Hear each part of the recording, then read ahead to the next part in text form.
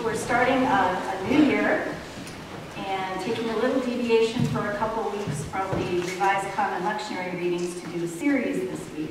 And I encourage you to open in the scripture, the Pew Bible. You will find John 13 on page 874 or 1673. And I just want to encourage you to follow along in the scripture as you come each week. Maybe even bring your own Bible with you. It's important to not just hear the word, but to kind of make the connections as we go through a message. So I encourage you to open that scripture and to keep it open in front of you. John 13, I'm going to read the first 17 verses. It was just before the Passover festival. Jesus knew that the hour had come for him to leave this world and go to the Father. Having loved his own who were in the world, he loved them to the end. The evening meal was in progress, and the devil had already prompted Judas, the son of Simon Iscariot, to betray Jesus. Jesus knew that the Father had put all things under his power and that he had come from God and was returning to God. So he got up from the meal, took off his outer clothing, and wrapped a towel around his waist. After that, he poured water into a basin and began to wash his disciples' feet, drying them with the towel that was wrapped around him. He came to Simon Peter, who said to him, "Lord, are you going to wash my feet?" Jesus replied, "You do not realize now what I am doing, but later you will understand." "No," said Peter, "you shall never wash my feet." And Jesus answered, "Unless I wash you, you have no part with me."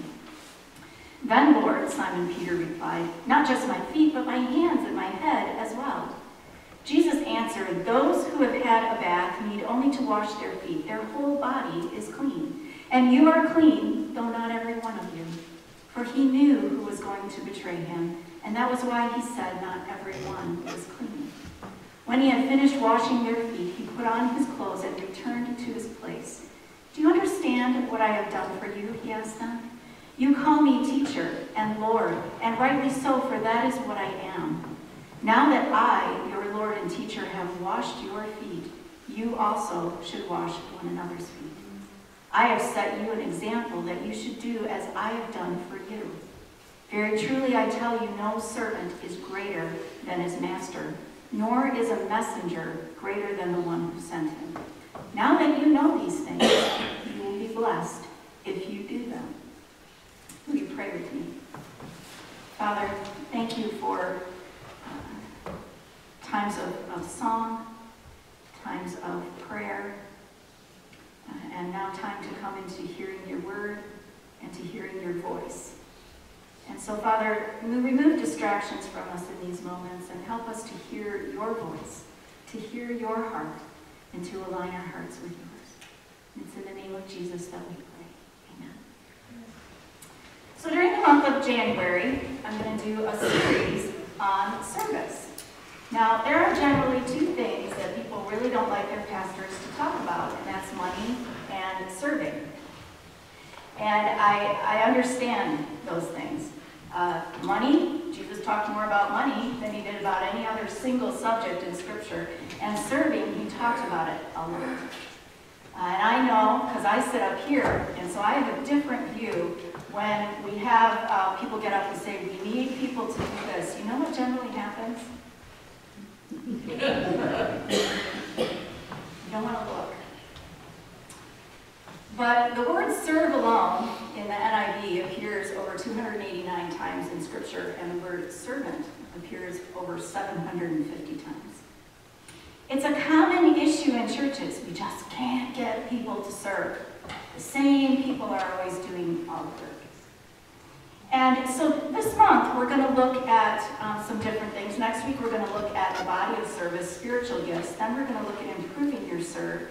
And then the last week in fulfilling our purpose. But today, we're going to start out by talking about why do we serve?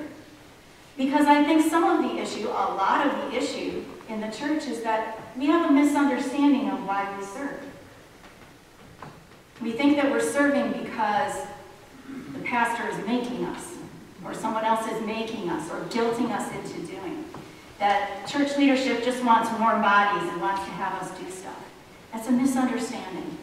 And so I want to share with you 3 answers today to the question, why serve? Because there are 3 reasons, not just why you should serve, but why you need to serve.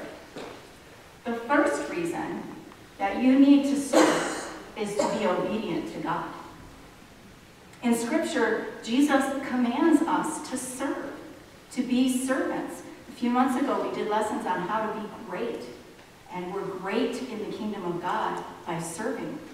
In John 15:14, a few chapters after the passage I read today, Jesus said, "You are my friends if you do what I command." And John, who wrote the gospel, apparently really listened, because in his epistle, 1 John chapter 2, verses 3 through 5, he says, "We know that we have come to know God if we keep his commands. Whoever says, 'I know God,' but does not do what he commands is a liar, and the truth is not in that person.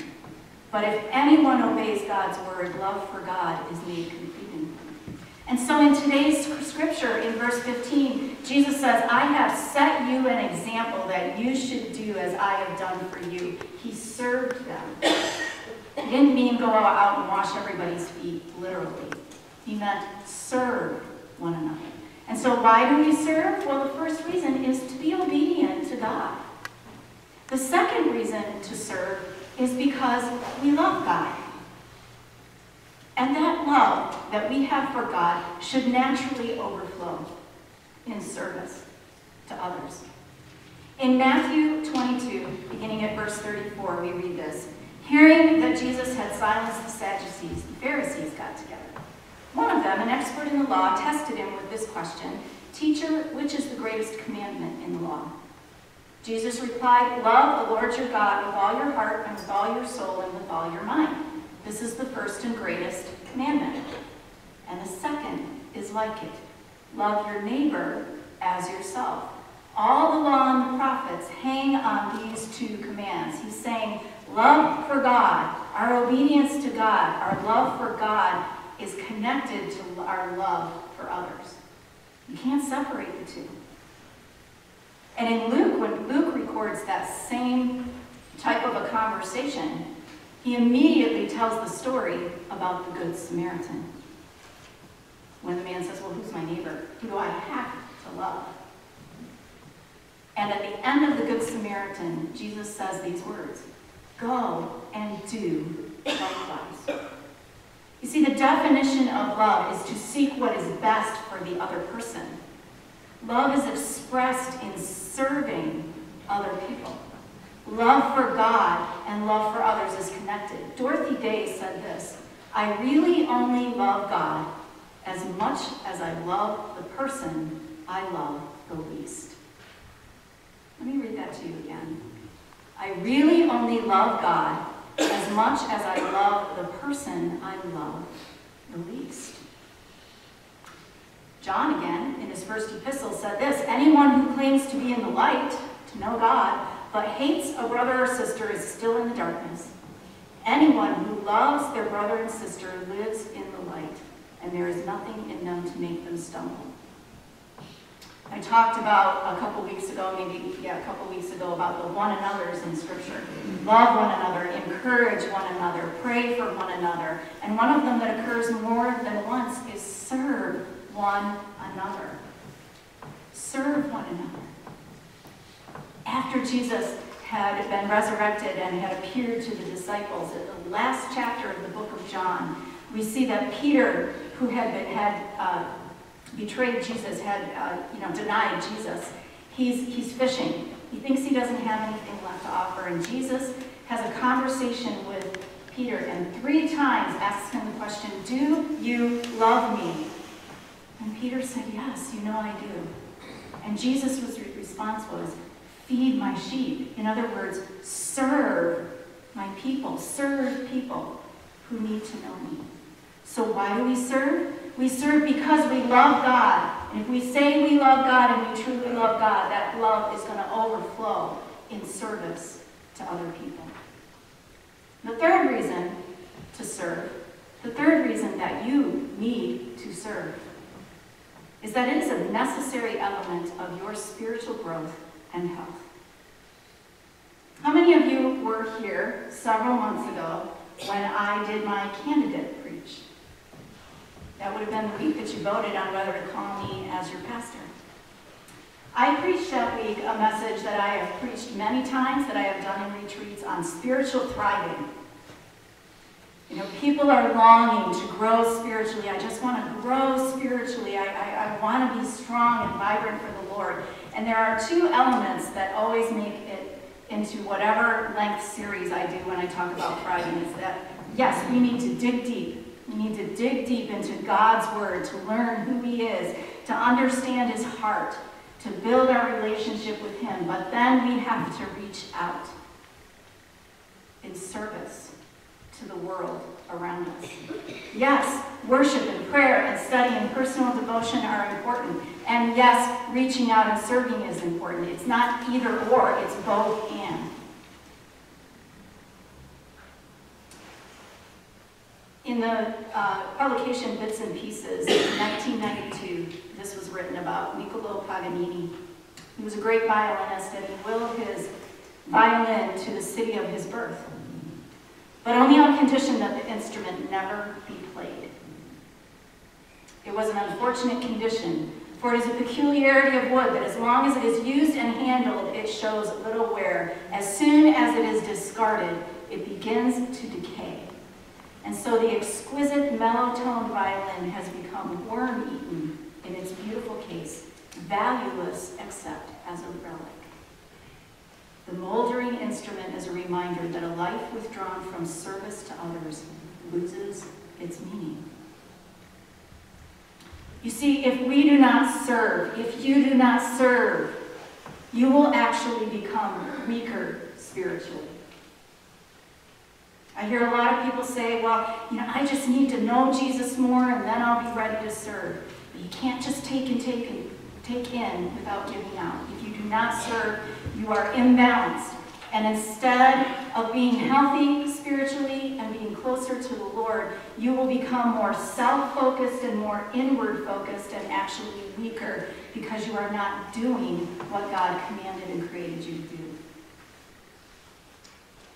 When Jesus spoke to the woman, the Samaritan woman at the well, he said, "Everyone who drinks this water will be thirsty again, but whoever drinks the water I give them will never thirst. Indeed, the water I give them will become in them a spring of water welling up to eternal life." You can't stay in if all we do is come to church and worship on Sunday and focus on Bible study. We're just going to become stagnant with what's inside us. And it can't get out to live. A spring is vibrant and living and movement and can't be contained. And that's what Psalm 1, which is the basis of my spiritual thriving message, why it says, the person is like a tree planted by streams of water, which yields its fruit in season, and whose leaf does not wither. Whatever they do prospers. We dig deep and we know who Jesus is, and it becomes the strength and the power for us to serve the people that He has placed around us. John 15:8, Jesus said, "This is to my Father's glory that you bear much fruit, showing yourselves to be my disciples." And so as I was doing some research and reading what some other people had preached about serving and things, I found this. There's 8 blessings for you that come from serving. Serving allows us to discover and to develop our gifts. Serving allows us to experience miracles. As we serve people, we see how God moves in their lives and our own. Serving allows us to experience the joy and peace that comes from obedience. Because remember, the first thing, we serve to be obedient. Serving helps us be more like Jesus. Serving surrounds us with other Christians who can help us follow Jesus. There is fellowship and strength in serving together. Serving increases our faith. Serving allows us to experience God's presence in new ways. And I think because of all these things, the last one was serving is good for your soul. So why serve? Because you need to serve. It's necessary for your spiritual health and your growth. So the 3 reasons I've given you about why serve: obedience, love for God, which overflows to others, and spiritual growth and health. And yet, even if those aren't a surprise to you, we still struggle in churches to have people serve. And I'm convinced part of it is our view and the words we use, because usually people don't come up here and say we need servants. They use a different word. We need volunteers. I don't think that word fits in church. I don't think that's biblical. Over the years, I've thought about that we talk about volunteering. I am doing something so marvelous to help you. And I struggled with how to really express my problem with using the word volunteer over servant, because after all, aren't I asking you to serve Jesus? And so I found a gentleman, Joseph Yu. I don't know him, but when I read what he wrote, it resonated with my heart. What's important to me, why it's important to me that we call it serving and servants. He says maybe it's just semantics, but sometimes semantics affect our thinking and the way we do things a lot more than you think. When I think of volunteering, I think of helping out with cause because I want to. I also know that my volunteering schedule is dependent on how busy I am. Though I wouldn't put it this way, but putting it bluntly and truthfully, I volunteer when it's a bit easier for me. And he puts in parentheses, read that as convenient. I volunteer when I want, for what I want, and however long I want, even for who I want. And yes, I don't feel too terribly bad when I walk away feeling good about myself for the volunteer work that I did. But when I think about being a servant and servanthood, I have different understandings. Whereas I may volunteer because I want to, I serve because I need to. Volunteering may be a choice, but serving is a calling. And as a Christ follower, I am called to serve. There's a certain freedom that comes with volunteering, but serving, I am a servant of Christ. How many times does Paul use phrases like slave of Christ? So to me, he says, there's a different feeling of meaning between volunteering and serving. And maybe many people take church and serving at church a bit lightly because we view it as volunteering, not as a calling. Call it semantics. You see, Jesus has called us to be servants, not volunteers. And so we sing songs like we're going to sing later, "Make me a servant," because it doesn't come naturally to us. And so as we work through this month, as we look next week at the gifts of the Spirit and how to grow in that, I hope that you will spend time praying about how God has created you to be a servant.